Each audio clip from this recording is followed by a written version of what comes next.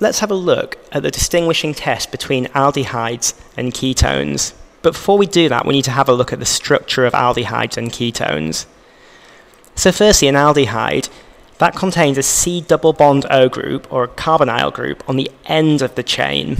And because of that, it can be further oxidized to a carboxylic acid. A ketone, on the other hand, contains a carbonyl group, or the C double bond O group, in the middle of a chain. And because of that, it can't be further oxidized. Now, this difference in the ability to oxidize aldehydes and ketones forms a basis for the test between the aldehydes and ketones.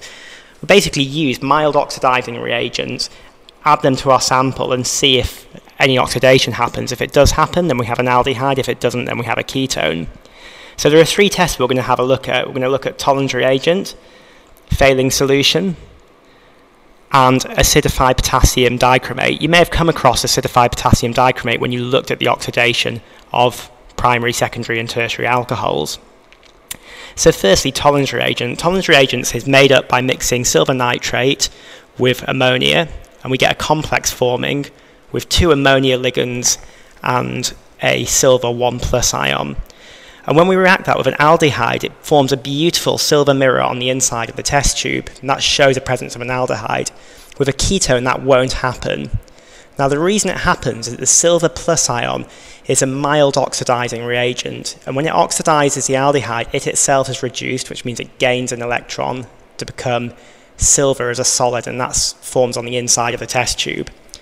Failing solution contains copper 2+ ions and a soluble hydroxide.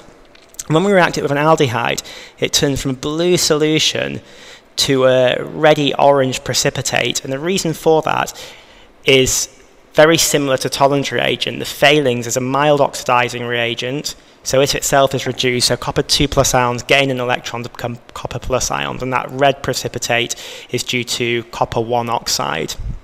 How about acidified potassium dichromate? You may have come across this when you looked at the oxidation of primary, secondary, and tertiary alcohols.